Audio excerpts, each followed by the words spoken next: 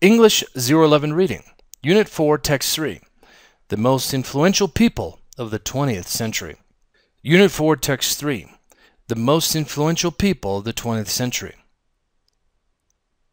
By the end of Unit 4, Text 3, you will be able to identify the main ideas and details from the reading text, the most influential people of the 20th century, and use reading strategies such as previewing, skimming, and scanning.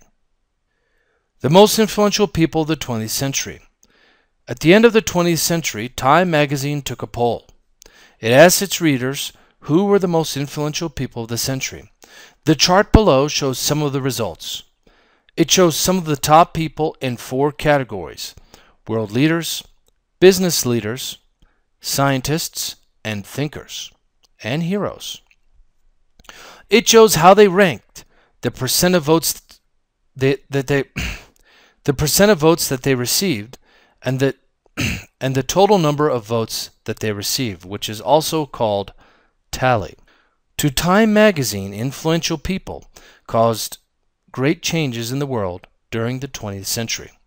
So let's look at those 4 categories again: leaders and revolutionaries, builders and titans, scientists and thinkers, heroes and icons.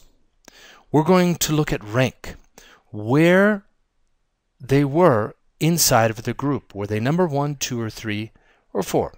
What is their name? And what percent? How many people out of 100, you could say, voted for them? So this is 33% for Winston Churchill. So 33.84 people out of 100 voted for him. And his tally, his total number of votes was 1,364,933. You could read the rest of the chart in the same way. Let's look at question 1. What is the title of the table?